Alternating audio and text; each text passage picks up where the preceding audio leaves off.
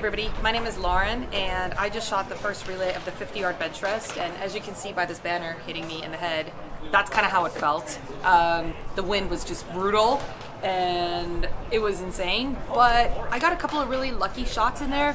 I felt like it would go at 10x and then blow right into the black, but you know, I feel like I got a pretty decent card. I like to use the 50-yard as kind of a warm-up match for my 75-yard card, so it did just that. It kind of warmed me up and we're ready for the rest of the day. I was shooting my Daystate Red Wolf 22 caliber in custom PRS red chassis.